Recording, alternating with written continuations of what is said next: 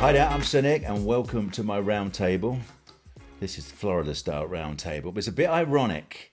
I'm with the master podcaster right now, Rick Shiels, who is now world's #1, the finest, the best, most popular podcaster in golf in the world. Rick, good to see you. We had a nice little knock this morning on the golf course. We did. It was good. But hey, let's start with present time. Right now, you must be very proud, voted 24th most influential person in golf. How's that feel from a lad from Bolton? You know what? I am actually quite kind of proud. There's a few times that, you know, certain milestones you achieve or certain accolades, and it's not one that I even thought. It was never. I might never set out to do that, but it's nice to be, you know, just to be in a list of all those phenomenal people, and you know, it's more the trust that I like as well. The fact that the audience trusts me, and it seems to come across on that as well. So. Yeah, it's hopefully we can keep growing on that and see what happens. So what's the next goal? Top 10? We'll see. I'm not sure. So, hey, I've got to take you back to how this all, well, your love of golf, where did that first come from? So for me, growing up, I was just so into football and I could never look past it. I wasn't particularly good. Yeah. My mum ran a football team and she really set that up so I could get in the team, if I'm honest with you, which was quite good. Mum. Talking about my mum, she got into golf through a partner she was with at the time. Mm-hmm. Completely out of the blue, ended up buying her a golf lesson, and she went along, and I got dragged along as an 11-year-old kid, and didn't particularly want to do it. I was, you know, I was like, God, do I have to go to a driving range? Like, what's that? Because to be honest, my perception of golf was stuffy. It was old-fashioned. It was. I think the stereotypical view of the dress sense and things like that. This was. Yeah. What year is this? This was 96. Oh, big year. Yeah, okay. big for you as well. What year were you born? 86. So what's your recollection of my first Open win? Well, yeah, no, I don't think I quite remember. Stick to modern time. So you went to the range, and you had a smash. Yeah, and just literally one or two shots I hit, and I was like, oh, that was actually quite good. And then the next time she went to the driving range for another lesson, I said I was more willing to go along. I was like, yeah, could I go? And I think the thing with football, different to obviously in golf, football's a team sport, golf is individual. And I loved this idea that I could control my own destiny. And, you know, everything that I hit or did was down to me. In football, you can't do that. No, you can play great and lose or whatever. Yeah, you can play terrible and win because your teammates support you. Yeah. So, yeah, I just started to get into it, joined the golf club really kind of 11. For my 11th birthday, in fact. So Which club was that? It was actually probably one you've never heard of. It's called Hart Common Golf Club. No, I don't think you would have done it. It's round the corner from me. And 18 hole, had a little par 3 golf course there. That's pretty good. And it was dirt cheap. It was like, I think it was £70 to be a member there. Yeah. And I also joined another golf club down the road after that, a municipal, which was £25. And I think it's still super cheap now. Really? Yeah, to be a member. And I just really got into it. I just loved it. I loved the idea of being able to improve and practice. My mum used to drop me off in the morning with a couple of quid in my pocket, and I'd be there all day practicing. So what was your first dream then when you were thinking about becoming a golfer, becoming a pro? I think it was probably maybe a couple of years later. And it was at the time where I was getting local members and saying, wow, you know, you're doing really well, keep it up. You could, you know, you could become the next Nick Faldo in the future and all this. So I was like, I wonder if that's, you know, I wonder if that's something I could do. And it was at the time when obviously Tiger was hitting the scene in 97. Sure. And it was like golf suddenly had this switch and it was kind of a bit cooler, it was a bit more edgy and people knew more about it. Still had stereotypical views, you know. So as I was practicing, and I never worked hard enough. I wasn't like you. I didn't work hard enough. I wish I did. There you go. I do. In that time frame, there's always a course, but you have to beat a lot of golf balls. That was the old-fashioned way. And it still works. I just didn't, and you know, part of me thinks I'd love that opportunity again to go back there, but I just don't think I'm built like that for practice. You've got to have that mental strength. I mean, without even thinking about it. Yeah. Anytime I'm ever asked by parents, "Well, how much has my boy or girl got to practice?" I'm like, "No, I know it's not enough." Yeah. You shouldn't be. You're never asking. No, exactly. And is there a term over practice? Can people do too much practice? I think yes. I think because obviously you can practice all the wrong things for a long time. Yeah. And you can really ingrain some really bad thoughts. We know that even with the top guys. I mean, even Jordan Spieth turned around and said, "I've got to undo what I've been doing for the last couple of years." I've got to basically start in again. So got to be careful of that. They have a much better opportunity now. We obviously all these launch monitors Yeah. to see the facts. I love that. I wish I started practicing in the launch monitor era, because my goodness, if you go to the club and the course and think, oh, I want to work on my draw today, so that should be this. So you do it, and your numbers come up, and it was either you correct or incorrect. Yeah. Wouldn't it be nice to know in one? I used to practice all morning. It's quite funny. I hate to think what I hit 1,000 balls in the morning or something crazy. Go to the first tee, go and play first hole. Be so pissed off how bad it was the first time, and go back to the practice ground. No How about way. that one? Oh my But I goodness. walk in after one. I did that. There's another famous one about that one. So then you wanted to stick with golf. Yeah. So you headed to the pro shop. I'd Yeah. have to tell you, my day, the pro shop was £4 a week. Yeah. That's why I didn't go to the pro shop. A week. A week. Oh, God, Thank you right, very yeah. much. Yeah. It Yeah. wasn't quite like that. Yeah, well, as I was going on my journey from kind of 11 to 16 or whatever it may have been, thinking to myself that maybe I'm not quite good enough. Yeah. I went to golf college for a couple of years in Okay. the UK, and that's rare in the UK. There's Yeah. not many of them. No, it isn't. No. It's up in Preston, Mysco College. I went there back recently, actually, and spoke to some of the students, because they're now, it's interesting, even their whole itinerary involves now social media and things like that. Like, you've got to learn all these things now. Yeah. Yeah. But anyway, as I got through that, I just thought, you know what? I just don't think I'm quite good enough. There was a lad there called Chris Hansen, who actually ended up making it on DP World Tour, European Tour, played in the Open and everything else. And he was like you. He beat balls all day, every day. I remember buying a set of Mizuno TP9s off him. Yeah. Okay. Yeah. Blades, real blades. And That like was the me, 7-iron spot was just black. Yeah. Right. Okay. And I bought them off him for super cheap. Yeah. And so I'd go to college in the week, and I'd then go back home at the weekend and play golf with my buddies back at the golf club. And I would pretend, I'd almost fast track. I'd say, "Oh yeah, no, that's how Look many, at that. that's how many balls I've hit this week," and it was a total Cheeky. lie. And they probably saw that out on the golf course, going, "Well, you can't rate, but the 80s, so never. All that practice is not worth it." So I think through that transition, then it probably got to a point where I was like, "Well, what do I want to do in my life? I'm not going to be a professional golfer, tour pro. I just know that's fine." But I think I had a really good golf coach who I was working with, or I didn't work with him loads actually, but worked coaching and lessons I had off him. He's called Gareth Benson, and I thought, I actually quite like that life. Enjoyed that. Yeah, I quite like that. He had a nice lifestyle. He coached a lot of people. I was like, you know what? Quite social. Yeah. I could get into that. You know, I felt like that was an idea, and I felt like I could potentially be good at it. So I'm very lucky to get a golf job at a really prestigious golf course in Cheshire, and working in the shop. And it was, you know, it's a nice shop. It wasn't dark and dingy. It was really, it was. You got a lot of footfall through there. Yeah. And I remember this one very quick story on why I really started to get into coaching. One afternoon, another professional, Natalie Adams, who was there, she was killing coaching. Like every weekend, she was killing it. And then of an evening, I was counting all the money in the till from that day from the pro shop. How many Mars bars have we sold? How many drinks? Do you got what I mean? A few polo tops, nothing crazy. And it had made a few £100, like nothing crazy for the day. Natalie, and this is a real pivotal point in kind of my development. I know what you're going to say. She pulled out A wad of cash and checks, and she wasn't doing it to be an idiot. She put it on the desk, and she was counting out her money. That's my day. Yeah, she was counting out her money, and I went, what? Excuse me. My mouth was just open, going, "You're kidding me?" Yeah. You thought what? What? So I thought, you know, I think, again, I was always probably going to go down that pathway of coaching, but that certainly opened my eyes to go, well, hold on. Because also, again, probably going back to a lot of things that I've done, for me, if I can work, probably not hitting golf balls, that's the one thing I didn't, for some reason, enjoy as much.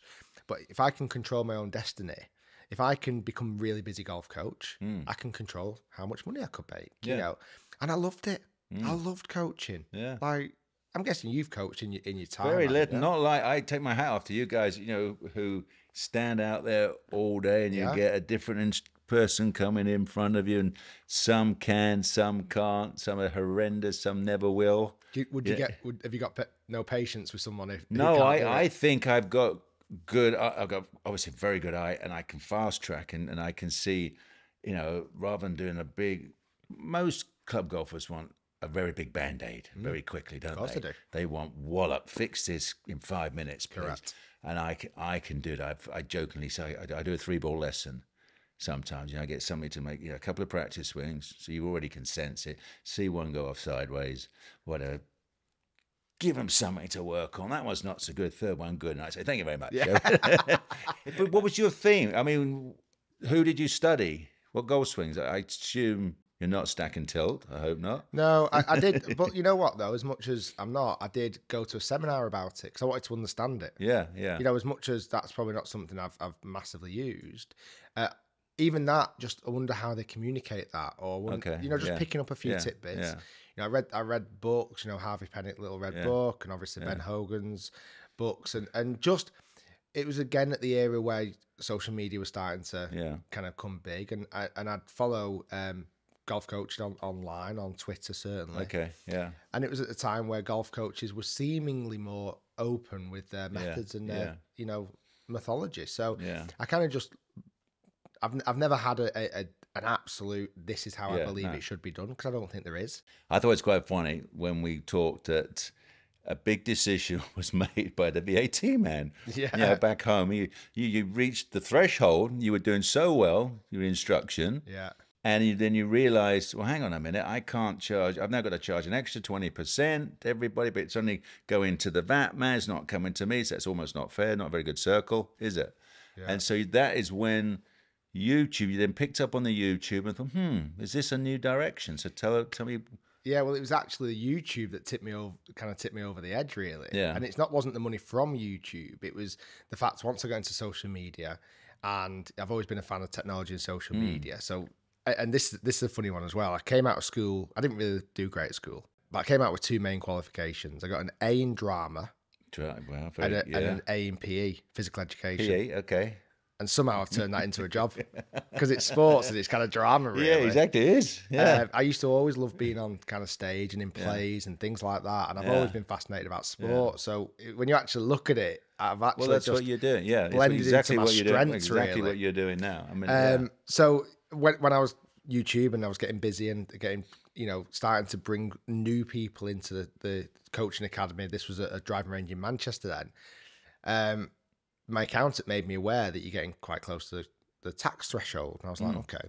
And the way it was structured at Trafford, it wasn't the money wasn't direct to me from the customer. It came through into the centre and down to me. Yeah. So I rang up the PGA and said, I need some advice. Like, what happens when golf coaches get over the threshold of 80,000? And they went, well, it's fine because obviously you're selling stuff in the pro shop. Yeah. And the green fees. And I'm like, no, this is just coaching. And at the time they went, what? Really? Really? I was like, yeah. So, because I was probably doing 60 hours a week of coaching comfortably. Yeah. So like 6 days, 10 hours a day, starting at 10 in the morning till 10 at night. I'd have a Saturday off actually. So I did that pretty much all the time. But I honestly, give you credit. That's putting the hours in. But I loved it. Yeah. Well, that's the most important thing. I loved being busy. Yeah. And I loved this idea that lessons would kind of and it was almost like a game for me. Yeah. It was like I need to have my diary busy. I need to be full. Cool. I got a bit of a kick of when people tried to book a lesson and I couldn't get them in straight away, and I had to get them in a couple of weeks' time. It was all kind of part of building the business. Yeah. So when YouTube then became a monetized platform, it was like, well, okay, maybe I don't ever have to go over that threshold from coaching because I'm burning out. I couldn't have done it forever. Yeah. I couldn't have done that for 10 years, 60 hours a week.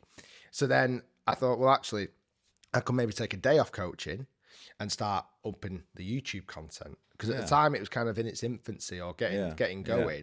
And that's when I kind of really started to push on and accelerate with the YouTube content. That's a full 10 years ago, isn't it? The YouTube really? My very first upload was in 2012, yeah. And it was a video of me. I had a camera fitted in the studio from above. Okay. So we had the normal ones down the line and face on, but I fitted one above. So I quite like that angle. I'm guessing you've seen your swing from above. Yeah, I've seen from above, but we rarely use it. I like the idea that you can kind of see a different angle of delivery. Come around and all the way around the corner. Yeah, I get you. Yeah. And you can easily identify into out pass and out to in. I'm still using launch monsters then as well. Yeah. And I put a video of me looking from down, and that was just me dipping my toe in. There was no reason or rhyme or reason. No. And then I did a few videos myself and filmed it on my phone or my iPad and edited it. And I thought, well, actually, I don't really know it that well. So I actually enlisted the services of a professional. And it was this gentleman from Liverpool. And I said, I need videos filming. Okay, let's go out on a golf course one day and we'll film loads of videos. Okay. And we went out there and he said, we will need to hire all the equipment and it's going to cost this much money. And I was like, what? I thought, Christ, that's a lot of money. Yeah. You know, 'cause I didn't, you know, these fancy cameras cost a lot of money. Yeah. Crew costs a lot of money. I didn't know at the time. But in my mind, I thought, well, if I can make 36 videos in one day, this was genuinely what my plan was. Wow. I reckon it'll reap its rewards, right? So we got there super early in the morning, 7 o'clock. I had 10 different outfits to film in, and I had all these 36 videos planned out. All planned? Oh my all gosh. planned out. They're only going to be short, 5-minute tips or whatever. Yeah. So we get to the first hole, and this professional setting all the cameras up and the sound and the light and everything else. And he must have come from the TV world. Yeah. And I did this first drill, and I nailed it. Right, little bump and run shot. Okay, little A time, bump and run, and nailed it. Perfect. And I was right, next. And he goes, I had his headphones on. I think I could hear a plane. I think I hear a bird 14 miles away. I think I could hear a plane. The guys are laughing behind the cameras there because that's where that's their world. Yeah. And I was like, I can hear a. And then so do you mind doing it again? I was like, I said, no. God's sake. Right, I'll do it again. Oh, really? Right. Okay. The second time maybe wasn't as good. I've maybe fluffed up my lines the second time or messed it up. Third time a lawnmower goes past. The fifth time. And we're like 10 times down now. I'm thinking, hang on a minute, I'm not going to get to that. I should have been 6 tips in by now. So that was a steep learning curve. We ended up getting 6 videos filmed. And to be honest with you, the editing was very, very, very basic. Yeah. And the videos did okay. They're still on my channel now. Yeah. But that was my kind of learning to go, Yeah. okay, well, that's not how I'm going to do it. No, I agree. I need it to be raw. I want to make mistakes. Like, even if I fluff up my lines, I want that to happen. No. Because that's YouTube. Yeah. That's social media. Yeah. It's not perfect. I know you lived in the world of TV, but I think even TV's changing a bit with that. It feels certainly live TV. So I love that style. Raw, get out and do it. I mean, you gave us a very fun little example how to open the show, just leap in there. That's your acting bit. You know, now you tell me you were an actor. Well, you know, your drama. So you're not afraid to just leap in front of a camera and just go. And I love your attitude that if you screw up, so what? It's me. Yeah. I mean, it's pretty cool. I'm going to start doing that a bit more. I might get through things a bit quicker. But so how did this all progress? So that was the opener. Yeah. And then things didn't take long. No, again, for me, the YouTube was a marketing tool to make me busy golf coaching. That's when I really started. And then when it became a monetized platform, so adverts would kick in before a YouTube video as they do now. But it was new back then. Yeah. And I was like, it probably won't do a great deal of money. Do you know what I mean? It might few quid. Yeah. And I got the first check through. And I was like, that's for that month's worth of videos, let's say, that was worth 4 days of coaching. Yeah, there you go. And I thought, well, actually, what about if I took a day off coaching a week? Oh, I get you. Because I'm already bringing that revenue in. So my point stays the same. And then I can make more videos. So then I did that. I made more videos. And then the next check or a few checks down the line came through. I was like, that's now making 8 days worth of coaching money. Wow. So maybe I could take 2 days off coaching and then do, because I was still making the same amount of money. It was at the time where I wanted to get married. I wanted to buy a house. You know, I had all these kind of ambitions, just life ambitions, really, as we all go through. And then it just kept going. And then to the point where I was like, well, actually now it's gone the other way. The YouTube's now making more than my coaching. Yeah. And the beauty of YouTube and YouTube wants a creator to make money. Because the more money the creator makes, they make the same amount of money. Because effectively it's a 50-50 ad share with YouTube. So they want you creators to be active and they want them to be busy. And they give you loads of tools to become bigger and better. And then as YouTubers became more knowledgeable, so I did, you know, when I showed that intro today on the golf course, that's not how I started. No, I bet. No. I copied almost more the TV world. Yeah. It was very kind of, here is the news. Yeah, hi, I'm Rick Shiels. That's what it was like. Yeah. But as people's knowledge of social media became bigger and better, and there's books now, thick books about how to make YouTube videos. Is there really? Yeah, YouTube formula. And there is now a method to it. I better get some bedtime reading going. Because it's like, it's retention, it's click-through rate, so how good the title is, how good the thumbnail is. Yeah. If there's any drop-offs in the video, the people switch off at a certain point. Yeah. You know, so it's all about the length of video. So it's, for me then, it gave me a bit more time to go, well, actually, it was a bit of a happy accident. What works now? Yeah. I'm now been able to make, let's say, 1 million views a month. Well, how do I get to 2? How can I get to 3?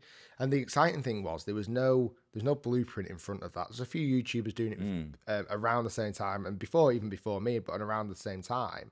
But I think the biggest channel back then maybe had 20,000 subscribers. So we never knew was 100,000 possible. We never thought, I don't think we ever thought 1 million was possible in 1 million. And now we're obviously 2.5. So it's just learning the different tricks and tips of YouTube and social media. And now, believe it or not, when kids get asked at school what's the number one job, it's now becoming a YouTuber. I want to be a YouTuber. That's something I never thought it would happen. I know that. I do know that is the world we're in now. So as you touched on, you're now the biggest out there, 2.5 million. Yeah. I assume you want to get bigger. Well, you do. I know we were talked about that. There's 65 million golfers in the world. You start thinking, we can bolt onto a few more of them. Yeah. Where's your key markets? Where how's it split up between Europe, America, Asia? So USA is my biggest market. 45%. That's interesting. 45% of my So what do you think the audience. secret is? Do you think it's the dulcet Bolton accent? Well, thanks for that. The charm and the character. I think coming this way. Do you think you've the got US like our accent? Well, you've got a good accent because you can understand it. As you know, some of our accents you can either be, out in the fields and you haven't got no idea, or you're up north, and you're like, "Right, there's a huge, that's Jimmy hit on the top of the green," and they got no idea. So, but I think yours is kind of really cool. It's right in the middle. It's quite neutral. I think there's some synergy in the fact that golf is kind of our sport. Yeah. In the UK, we made it. Yeah, absolutely. The golf, St Andrews. So I think that helps. I think that carries weight. I really do. I think possibly you've massively helped with that over here in the US. Yeah. When you were playing, winning 6 majors, and now obviously moving into broadcast and extra things that you're doing. I think that's possibly helped. So there's a level of trust that people will have with you. Yeah. And that. You never know. That's possibly even helped people when they've tuned in to YouTube and they've heard another English accent or British accent. But we're the world authority on golf. Yeah, there's some level of validation potentially. Yeah. I've never actually asked an American. I also believe the way that we have our TV, it's not as salesy. No, I agree. Is it in the UK? Oh no, I agree 100%. Where you switch the TV on over here. Well, every minute it go for a commercial break. And I feel like when golf YouTubers from the US started to come into the space, they copied TV here. Oh, okay. And they were a bit more like advertising, a bit more like you couldn't quite believe what they were saying. That's changed now. American YouTubers are actually really good now. 45% US, 20% UK. And it's lots of English-speaking countries, obviously Australia, Canada. Yeah. But pretty much, we get analytics on YouTube. There's pretty much every country's covered. Yeah. China isn't. China don't have YouTube. No.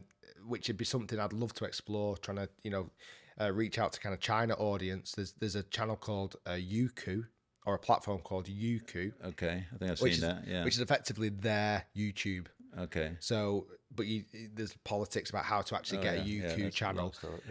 But golf is growing, as we said. The last couple of years, it's grown by 2 million people. It's gone from 63 to 65, and it's different. It's cool now, and it's so many celebs into golf. That's a 100%. huge thing. I know you've had some great guests on this show and about to as well. Yeah. Like all those type of people make golf better. 100%. Yeah. The dress sense has changed. Yeah. It's a bit more relaxed. It's a bit more casual. So I think golf is in a really good space, and you've got to have a bit of luck in all of this. And I think I just looked out at the right time. I was early to do it. I was determined to do it. Golf was on the rise, and it all worked together. Yeah, I think thankfully. you put more work in than luck. I can promise you that. You promise. So your company's how many people do you employ now? 9 members of staff now. So what different? They're editors and so I've got 4 different editors. I've got a video production manager. I've got a business development manager. I've got a brand and content director, And I've got. It sounds a But bit. you never thought that when you were No. in the pro shop thinking, I'm Oh, going to that's have a it. whole, yeah. But I think what I've been more switched on about recently is that investing in people is really important. If you get the right people in place, Oh, yeah. like we've seen exponential growth since I've been able to take on new recruits. It's allowed us to make better videos. It's helped us make better edits. It's helped the product more. What I've never wanted to do though is take too big a leap. So I've never wanted to go from, let's say, a 6 out of 10 quality video, as in the way it's produced and the content, straight to a 10 out of 10 produced content, because I think it looks too different. Oh, I think you. the audience would Yeah, be a bit I see. spooked. Yeah. So I want to get to 10. You like your rawness, yeah. But kind of over a period of time. I get you. So when people look back at a video that's 3 years old, they go, "Oh God, it's really different." Yeah, but they that's never true. noticed the difference. That's something you. I'm really trying to work towards. But it's just allowing us to maybe explore different opportunities. You know, I'd love to do things like you've done. Like obviously, when you finished playing golf, you didn't just go and put your feet up and retire. You set up obviously your Faldo series. You had your course design. Yeah, it's going well. You know, you've had. I'm sure there's many more. Yeah, we're very things. fortunate in our game by choosing the game of golf. There's so many different avenues. Yeah. I love my design work. I'm really ramping that up right now. Going well in Asia. Want to do a lot more in America and Europe. Yeah. And the series, we're having a complete revamp on the series. Thanks for asking. And we have a new alliance with the, I still call it European Tour, DP World Tour. We're going to give kids way more opportunity. Bottom line, just to explain, you know, if they compete in my events, they will end up getting spots on the Challenge Tour and the DP World Tour, which is, you know, it's my only. I never played one pro event. Never got, you know, as an amateur, didn't have that. No. Didn't get invited. So, you know, I wish just to go out and see how good I was. I mean, Sandy Lyle and I were the two best in the country. We were the only, in the old handicap system, we were the only ones who were +1. And I wish I could have just got an invite to a pro event just to walk out there and just see what, who knows, it might have done me in, or I might have done quite nicely, no idea. But at least you're giving young golfers the opportunity to big do time these now, big time. Not just one-off hits. We've learned the lesson that you can't just put a kid in and say, well, you've got one invite and that's it, because there's a lot to take on board. Of course there is. Well, now they're going to get upwards of 6, 7, even 9 invites to get into an event. So that, I think, is almost like that's half a season for some kids. That would be brilliant for them. So you're trying to expand. Yeah. So you've had a couple of really cool. You did your break 75. Yeah. And you gave a couple of guys 10 shot. Yeah. Some well, they gave pros. they gave you a 10 shot start. Yeah. It's been good. I think series now on YouTube is what helps bring the audience member back all the time. Yeah. You know, I've made 2,500 videos on my channel. You've made over the 10 years 2,500 videos, and then we've made another about 4,000 for Facebook. Jeepers. So there's quite a lot of content out there, and to be honest with you, sometimes it's hard to keep thinking of video ideas. Yeah. Sometimes it's a challenge. So we wanted a series that was fairly repeatable, because all we have to do is go and find a golf course. The concept's the same. I've never vouched to be an amazing golfer. I turned pro off 3. If I can shoot 75, I'm very happy. Sometimes I'll shoot better. Sometimes I'll shoot 80 odd. It doesn't matter. Yeah. Sometimes I have a nightmare. I had a nightmare at the Belfry recently, which I need to get redemption back on. So I love that emotional roller coaster. YouTube, certainly at the moment in time, and it'll forever change, is really into the long form content. So really long videos. So some of our break 75s are 50 minutes long, and we'll go and play different golf courses. I've been lucky enough to do it obviously at the Old Course or Glen Eagles or Royal Birkdale. A lot of I've pretty much done most of the open courses now. I want to expand that. This is the first time I've been out the country on a plane for 3 years. So thanks for inviting me over. I had to dig out my passport from somewhere. But I think I want to explore the world a bit more as well. Go and play. There's so many amazing golf courses. It sure is. I actually don't know the number of golf courses. Do you know the number of courses in the world? Yeah. No idea. I need to look into that and then next year I want to do another series, which I'm really excited for, called Bucket List. Yeah. So there's some golf courses that I've never played. I might not play any of them next year. I reckon I can get 2 or 3 done. A couple. But that's okay. I'm never going to get all 10 done. Can I run them past you? Yeah, show me. Yeah, tell me I want to know go. which ones you've played, okay? Where you want to go. I'll tell you what's... Right, so... I'll tell you what to add. Old Head. Old Hare played that. in Ireland. It's all about the views, all about the cliffs. Cypress Point. Yes, of course. Cyprus was very exclusive. I have to talk to Mr. Jim Nance for that one for you. Royal Melbourne. Yeah, of course. You got to do the Sandbelt in Melbourne. You got to go to Kingston Heath next door. It is between the two of them. Because Royal Melbourne, they play a composite. They play a composite to get the best 18. And Kingston Heath is just Perfect. off you go. It is gorgeous. Turnberry. Of course. And I haven't played the new Turnberry. I've not played it old or new. I played the None old of these I've played. Old Turnberry was tough, was always brutal. It always blew a gale and couple of great holes there. I've got this at 6 at the moment, but I think people have mentioned this much higher. Royal County Down. Yeah, Royal County Down. Well, has always been almost like the top 3 or 5 courses in the world. Bandon Dunes. Bandon Dunes. I haven't been that way. No, I haven't done Bandon Dunes yet. Cape Kidnappers. No, I haven't been in down New there. Zealand. Yeah, that's just fabulous looking views, isn't it? I think you've played these top 3. Pebble Beach. Yeah. Pine Valley. Yeah. And then there's this little you've probably not little played club this one. in Augusta, Georgia. Georgia. Augusta. So if you could sort that one out, that'd be great. Yeah, I bet you'd like me to sort that one out. Whoa, jeez, yeah, that one. So yeah, that we're looking at filming next year, or trying to get. If I got, I reckon Turnberry, Old Head, Royal County Down would be a good start, and then trying to build on from there. We'll start with the easy ones first. Yeah, exactly. And then exclusive. I'll have a word. I'll see what I can do. No promises. And I've done. Do you know, even if I want to go and play Augusta National tomorrow, I have to play with a member. Really? Yes. But you know enough members. Yes, of course. But yeah, I still have to. I cannot bowl up on my own. So I've got to get a member for me, and I've got to get a member for you. Then you play it the Sunday before the Masters each year. Yeah, that's our one little kind of fun day. That's pretty good. So that's very cool. And then I've done this other series recently with 10 Shot Challenge. Yeah. So I start 10 on the par, and I play against an incredible and it golfer. It goes pretty quick, yeah. I've never particularly played good in any of them. I actually think it's a weird psyche. I actually think starting on the tee as a 10 under. You're starting at 10 under, but it gives your professional real incentive to come out fast and get you quick. And it almost gives me the incentive to try and not drop shots.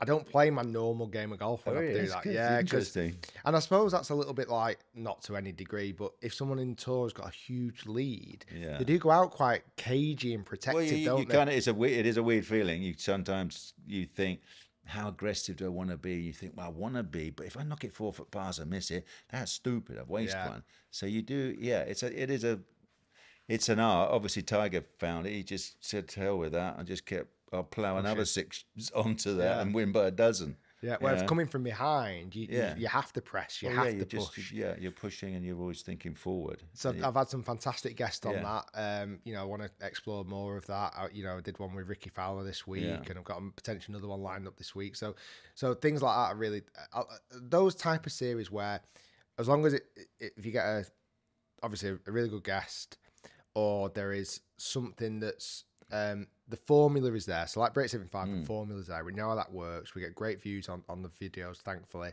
It's a bit hard sometimes when I've shot a horrendous score, knowing that it's going to have a few 100,000 views when a couple of weeks later. But that's the people when you go down the pub or when they go, watch that, you were useless. The messages I get on social media, people really invest in it, which is good. What, a little nasty or just fun having a dig at you, like? So there's a few things. You either get super, what's the right word? Sympathetic. Oh, really? So you get audience members. Yeah. Oh, I'm really sorry, Rick. You'll get it next time. Or oh, really? Unlucky on that putt. You just lipped out. You get swing advice. Quite a lot. Quite a lot, which is fine. I can live with that. And then you get the horrible ones, like, you're terrible, quit, time. Why are you doing this? But I'm like, as long as you're watching, I don't really care. Do you know what I mean? I don't really care. You gave me the numbers, mate. And exactly. And that's worth that. Yeah. Thank you very much. Who's been your most enjoyable guest? Nah, you'd have that day. You were really good at Cruden Bay. Oh, we loved it. Well, because it was a crap day. It was rough. It was. And I saw it, and people don't. I saw myself walking. I thought, oh my goodness, you look such like an old man.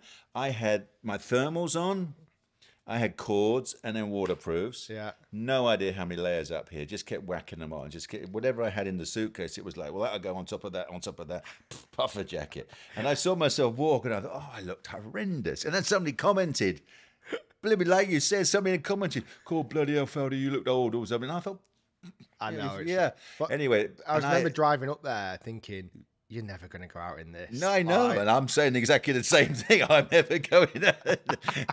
It started off 18 with Rick, and I said, I'm not doing 18 in March. And then it went to 9. I knew. And then we ended up doing 5, Well, but you got it done. It was brilliant. So we're then doing the podcast, I loved bending your ear about everything that you've done and, you know, the masters and things like that. But you know, I've been super, super lucky. I've been fortunate to play with some fantastic players, kind of ex-players and current players, some celebrity guests. You know, I've got ambitions to play with potentially more celebrity guests as well and more tour pros. I don't think I could possibly say a favourite because everyone's quite different. Yeah, that's the fun. You know, everyone's. Would you find some that you think is going to be easy? And then not, or somebody's like, really? No, I hope anyway that I the way we film and the way that I make, it's quite, what's the right word? It feels inclusive. Like I'm not bringing you in or treating you differently. Yeah. And it's like we're just gonna roll and we're just gonna go and we play and we have fun and you know, like I say, it's quite relaxed. You know, we don't do loads of like mad retakes. I don't want to waste people's time. So it's just flying through things really. So I think people are really keen on it. And quite a lot of, from when I talk to different tour players, it's quite exciting. Quite more tour players than I ever expected watch some of the channels. So when I do now reach out to some of them, they know who I am. It's a bit easier. Yeah, it's a lot easier to sell it. And I can send them an example of work that I've done in the past, and that really helps. Obviously, tour pros are really hard to get hold of because how busy they are. Schedules. So if you're shunting out that many videos over the years, what do you gonna have a nice little holiday with the missus and the kids? Where'd you like to go? What do you like to do? I had a wonderful holiday this year, and I've never had a holiday in the summer for 10 years. I always go away in the winter because for me in my mind, summer's my busy point. Summer's your golf season. Make hay while the sun shines. But this year the kids are all a bit older. I've got 3 kids, and 8, 6, and 4, and actually pulling them out of school now through the winter is harder. You know, more consequences. So we said, you know what? This year we're going to have a summer holiday. Okay. At the end of August, we booked a cruise. Oh, did you? 2 weeks, and it was beautiful. Went Mediterranean, and it was brilliant. That's again why I've not been on a plane because I ended up going on a cruise instead.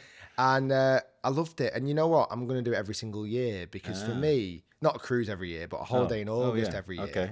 Because it gave me an end goal for summer. Okay, that's cool. And sometimes I find myself burning out when I get to September, October, going. Because there was never that's a stop point. So that was really good. And again, I've obviously love spending time with my kids. If you want to come and see some weird and wonderful animals, come to Montana. I believe. Yeah, come on, you can see the bears and the moose and all sorts of things. And fishing, wolves, I guess. And a little trout here and there. Yeah. So yeah, I love spending time with my family.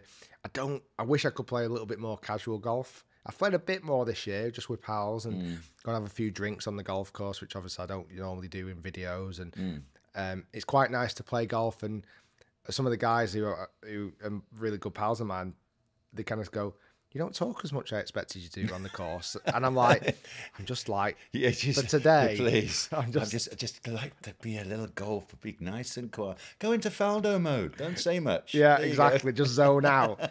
Because normally when I'm on video, like every shot I hit, I have to. Yeah, you got to react. You got to react to everything. Yeah, I'm 160. What do you like when you're driving the car? Do you react to everything in the car? Honestly, I found myself not listening to anything.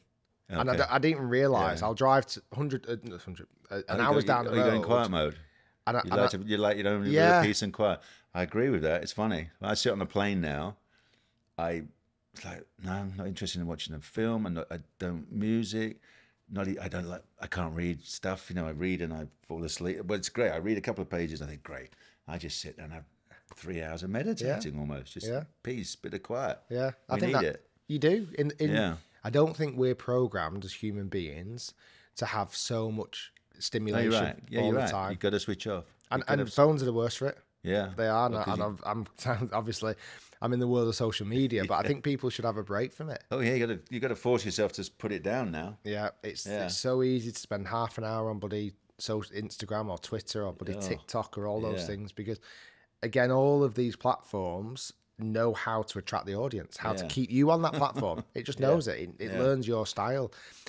So having a bit of quiet time, I've good now for you. started to once I get home, not turn my phone off, but put it away Yeah. and spend time with the kids and bath them and, Yeah. put them to bed and Yeah. all those things that I'm very grateful I'm not missing out on. I'm getting Yeah. to see them, the Yeah. kids grow up. So yeah, that's what I like to do, chilling out. And I like going out. I like drinking. I like I'm a big social person as well. I like going out to restaurants. I love all of that side of things. So yeah, it's sometimes it can be a bit hectic, but I don't think, and you mentioned on the golf course before, it's not a job if you love it. Yeah, absolutely. Is it? If I love what I do, it's not really a job. No, I don't particularly need weekends off. I do now because I want to spend time with the kids, but I could do this thing at 7 days a week quite comfortably. Really? Yeah. I just enjoy it. Amazing. So we were together in March, and so we've just, hey, I owe you, we'll play a full round one day. Okay. I'm looking forward to it. So, but boys, a lot has happened in the world of golf, hasn't it? Where are you? Has it? Yeah, kind of. If you may have noticed, while you were not making 2 videos every week, we've obviously got Liv's situation and the disruption. Do you keep an eye on that? Very much keep an eye on it. And what's your opinions? Or? I think right now, giving more, and I'm going to look at it from a viewer standpoint first off, and then I'll talk it from almost a professional standpoint. Yeah. From a viewer standpoint, it's giving a different option. Okay. They can watch it in 4 hours and obviously the shotgun start and everything else. However, I actually genuinely right now believe there's too much golf to be consumed. Yeah, I agree 100%. From a viewer, I don't understand how they can follow everything. No. Because if you're a fan of the PJ Tour, DP World Tour, I know. even if you're a fan of, Live, if you're a fan of LPGA, LET, how do you consume it all? Yeah. We obviously do a podcast every week, and we like to touch on the topics of tour. But I could never watch it. I'd need 6 screens on 24 hours to be able to consume it all. Yeah. So I think at the moment, from a viewer, I don't know if it's that beneficial just yet. Yeah. From a disruption standpoint, from when I've spoke to players, they seem to think it's probably come at the right time and a good time. Even players who want to stay on the PJ Tour, they're benefiting from it because the PJ Tour is suddenly now investing more and be able to give more opportunities. The guys who have obviously moved over to Live, that's a big gamble. Financial gains, I completely get that. Yeah. Less events, more of an off season. So from it's very interesting from a load of different takes. Like I try and put myself in a position of if I was a top 20 player in the world and got approached, what would be my thoughts? What would be my opinions? And it's hard. I don't. No. It depends if money drives you so much. Yeah. It depends if having that legacy. Do you think that's changed in society a lot? Because in my era, it was all about winning, and what you did on the golf course. If you just played great on the golf, it's all I used to say to myself. Play great on the golf course, everything else will take care of itself. And it slowly climbed. Your income climbed off the golf course. Yeah. And yes, I wanted to be a millionaire. Yeah, but it took me till I was 30. Yeah. And I had to win an Open for that to happen. Now it's almost like it's a real argument. So what would you rather have, a claret jug or 100 million? Yeah. Right? And they go, so a lot of people will say, you got to be nuts, mate. I'm going straight for the 100 million. Just want that. Yeah. Well, it definitely happens, and I think again, it's different backgrounds, different. It's how they might look at it. I thought Harold Varner the third came out and described it quite well. He's saying, I've got a lovely life, but I want to not only give for my kids, but my kids' kids and my kids' kids' kids, and and that might be an angle you want to look down. Yeah. I think it's fascinating when you've got some of these really huge names already who are multi-millionaires, like huge amounts of money. They can't spend that much money. No, exactly. It surprises me sometimes when they want a bit tagging onto it, because what else can you really buy? Do you buy another yacht? 100%. Do you buy another £50 million house? You have 2 pools. So in the house. That's but I think different life. Yeah. I think it would be very interesting that. I'd love to know as well, and you'd never really get the answer for this, but let's say the top 100 players in the world, if you took out the backlash or you took out the moral backgrounds of where the money came from, I wonder how people would then decide. I wonder if people would be more willing to want to just play 3 rounds of golf, tournament golf, have a bit more of an off season. Did you ever want an off season? Did you ever want to play less golf? You create one. You could create one. But I used to play around the world. I traveled. It was brutal what we did, the traveling. I mean, we used to jump on the plane Sunday night, fly halfway around the world, tee it up. So you get there Monday, you're out there Tuesday practice, Thursday, Wednesday pro-am, tournament, Sunday back. It's that I played the true world tour because you used to start. Wow, you could start in Australia in January and February sort of thing.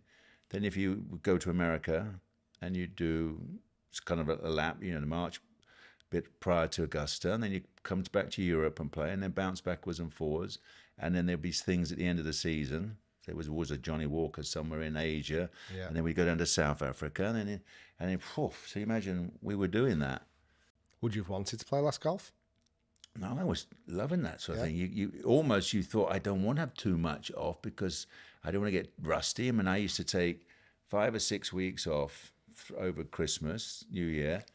And I used to love it because I'd be sitting there waiting for something to inspire me. And 4 sets of Mizunos used to arrive. Oh, imagine that. 4 boxes. And I used to open those up like a kid. And I'd go through them and I'd pick number 1 set and number 2 set and just on the visuals. I do imagine that. The new clubs. Honestly, and that would be it. That would be my motivation. Right, time to start practicing again. Got brand new clubs to try again. I think as much as this year's been very interesting, the way it's all panned out, I think next year's going to be even more interesting. Yeah. So I think the only thing my take is I'm fine if they want to go and play their tour, but they should just go and play their tour. And I'm sure it seriously must have rattled the cage when you look at the schedule that they've just put out with 4 events. 2 in August, 2 in September, right opposite the end of the season in America. That's a little bit of it, that's a bit below the belt, that one. I mean, they're trying to be antagonistic with that. Do you think they'll ever communicate? I don't see why they should, to be honest. I don't see why they should, really. I was reading Adam Scott's. I don't see why they should right now because, if they've taken that stance and... what was Adam Scott saying? Well, he was... along those lines, I don't think we can. Why are you going to communicate if you're so far apart? And go and do your thing. With PGA Tours now, wow, look what's happened to the PGA Tour with all these new events, these $20 million events. It's crazy. This PIP thing. Yeah. PIP thing I find a little weird and wonderful that somebody like, I haven't seen a tweet or any social from Scotty Scheffler, and he gets $5.5 million. And Jack, who I'll be sitting with in a couple of days' time, won 72 tournaments, including 18 majors, and he won $5.5 million. So I shall remind Jack of that one. I shall just pose that to how he feels. And then, who was the other one? Victor Hovland doesn't do any social and got 2 million. So excuse me. How could I maybe get included in this list? Yeah, I'll put you in first. I'll say I've got a great idea, Mr. J. Monahan. How about Rick and I do a little something? Seriously, yeah. But I mean, how many years is Tiger going to just win that list? Tiger's going to top that list for the next 10 years. All he's got to do is come out and limp out onto the range and hit it 8 times, and the world goes nuts. Of course. So he's and then thanks very much. I'll just take. I think next year will be interesting with the team elements coming into Live. That'll be if it comes off, but if they don't get, they've got to get. I mean, as you know, some of their streaming was as low as 16,000. I mean, that's not good. If you want something to invest hundreds of millions into it. So, but I think I get I get the guys at 50, close to 50, and you can't win again. It's very tempting. Somebody's just giving you a nice nest egg. Go and play golf. Say, love, I'll go and play golf for 2 years and look what I've got. Buy another pool. Who was you most surprised about? The guys who I thought, Taylor Gooch, because I thought I was touting him every week on TV, saying, watch this guy, he's really coming along, learning and climbing the ladder, finally wins. Joaquin Niemann, same thing. I honestly think there is a huge mental difference between playing 50, having no cut, 54 holes. There's no failure. There's no fear of failure, is it? If you have a 20 over week, you're still going to get 120,000. And I bet out of those 48, I bet there's at least 24 players, half of them looked first at the 120 for last Yeah. and thought, I can not hit my hat. Yeah. Because on tour, as you know, you actually can play nicely and miss the cut by one. Of course you can. You know, not actually playing badly. And of course, then nothing happens. You finish 50th, win 20 odd grand or so, and it's not going to pay the jet fuel home. So I think my last point on this, my other thing that I'm slightly concerned about, and I'm going back to the viewer standpoint on this now, I think it makes our sport look a bit too greedy. Yeah. I think 100%. Like when I see the headlines now, it's not about the golf or the performance. Do you know, I did 18 years of television, and we were asked or told, we never mentioned prize money. Never said, oh, winner's check this week is this, I'm finishing 5th is, oh, nice putt, just won him $500,000. Yeah. Never. I genuinely, and then all of a sudden it goes straight to wallop. It's all about money. I genuinely don't actually mind the players earning as much as they want.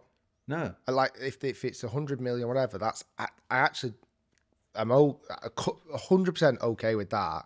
I just think it's now It's when a bit the over media, the top for being a golfer though. but when the media now talk about the money first before the golf. That's the bit that kind of frustrates me a little bit now. Where do you think 5 years down the line we live, and the 2 tours? What do you think? Can you got a crystal ball or not? I honestly don't. No. I can't. It's hard for me to predict the 5 years because I didn't expect them to do so much in the first year. Yeah. And it makes me think if they did so much in the first year, what could that potentially turn into? So I honestly, nobody's got a crystal ball. Yeah, I know, and it's a business model absolutely unheard of that somebody will spend that sort of money with no ROI. Yeah. I mean, unbelievable, isn't it? So anyway, so I'm quite stunned that you've done 2,500 videos. Yeah. Because I'm probably at 5 right now. You got to start. So what's the one that you remember the most for whatever reasons? It's hard. Some of the opportunity ones, so for example, getting to play the old course in reverse. Oh, you luck! I've never done that. See that? Oh, we got to do that then. All right, I'll come with you and do that next year sometime. I know a few people. Okay, I'm joking. good man. You get me on Augusta, and I'll get. All right, get it. Oh, But yeah, that was pretty epic because again, you're right. Cool. Nobody really gets to do that. No, I want to do that one. And I remember the story. It was a Sunday because the golf course is closed. Right. Yeah, because it has to be obviously closed. And we teed off super early in the morning. And I actually played with Minwoo Lee, the Aussie kid who's phenomenal. Oh yeah. So we did the old course in reverse, and it was just like pinch me moment. You Unbelievable, pinch me moment. Yeah. I'll get that wording right. And I finished up, and I was just like, this is epic. This is incredible. I agree. And that evening, I was out in a beautiful restaurant in St Andrews, and there was a table next to us, and we walked in, me and my crew, we walked in, and we're getting some nice food, and it was been a great day. And this table next to us, a couple of the guys spotted me from the videos, and like, what have you been up to today? I said, well, I've been playing the old course, and one of the other guys went, so what? Yeah. You've not played the old course today. It's a Sunday. Oh. And I said, oh, no, I have played the old course today. He went, no, and again, no. Shut, you couldn't, it must have been the new course. Like, it's almost like I can't have ever have done that. And I said, no, I did. And he went, and I thought, right, I'm just going to, I don't flex much, but I thought, right, you're having it now. And I said, oh, and by the way, I also played it in reverse. Oh, and he was like, and well, as he was chatting away, he was like, "Did you get permission for that? Did you get like?" And I was like, "Yes, of course we did." So things like that are pretty cool opportunities. This summer as well, I managed to do some filming with Tom Watson around the old course. Oh yeah, cool. We actually played a few little loops of that in reverse as well. But this is a mad one. My most successful video, and you think it would be something like playing with yourself, playing with Tom Watson, playing with some of these huge names in the world of golf. It's none of that. Who is it? Or what is it? It's illegal golf clubs. Really? So I bought from all of these wacky golf, all these wacky iron and things like all that. the things that you see on Golf Channel over here and the adverts. Oh, the ones that the driver goes a million miles and the ball that, oh really? Did all of that? I bought all of these. So I had like, really? I had like this driver that was 750cc head. I had an adjustable golf club, so you could actually change the loft, and it was telescopic. Got a laser in it. We had a golf ball that only flies dead straight. Really? And it actually does. Self-corrects. It actually does. Genuinely it does, because the dimple pattern works it out. I had a even know about that self-shooting one. golf club, so you put bullets in the club head and you pull a trigger and you whack the button, and all of a sudden it just pops this ball out. I can get it. I can see it. Well, for we golf geeks. 200 yards down the Really? hole. It sprung I had out. a 64-degree lob wedge with like sandpaper on the face. So like when you hit it in the green, it just spins like crazy. So we went out and I put all these clubs in the bag, and I've reviewed a lot of these clubs, kind of tested them on their own and put them all in a bag and went out and played. And I was like, right, if I'm playing golf with illegal golf clubs, surely this is going to be the best round of golf I ever have. Yeah, you're cheating, flat out cheating on every shot. Every shot was cheating. And it didn't work. They were terrible. Yeah, but I think that goes to the point of like being creative on YouTube, and I think my favorite videos is when I want to know the answer.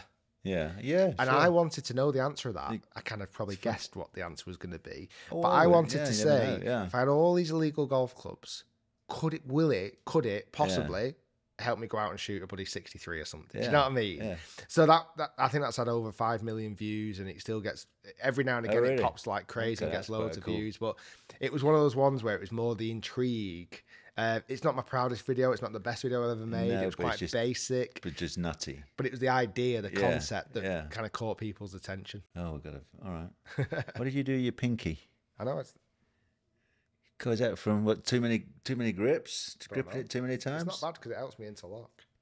Did something happen? Apparently, it's like a shortening. Oh, the shortening of the tendon. It's got a name. Oh, yeah. I can't think what it doesn't hurt. Short. I can literally do that. Yeah, it's called tendonitis shortus. Yeah. No, it's not. Yeah. Shut up. Yeah. Pinker's tendonitis shortus. So, on that note, I won't hurt your pinky. I know. But it's great to see you. But we must finish around. That's good. That'd be our next mission. Well, I think the way you've hit it, the last couple of times we've managed to play a few holes. I've done all right. Yeah, I do gear up. I practice for 3 months just to look impressive in front of you. Maybe I need to practice a bit more. Probably. Yeah, no, that's not your scene. I know that's not your scene. Anyway, great to have you with me. That was fun. Good luck with the look series. after yourself. Good. Thank you for and I'll come for some pointers from you. The king. Yeah. The king of YouTube. You've got my number. Give me a call. Good man.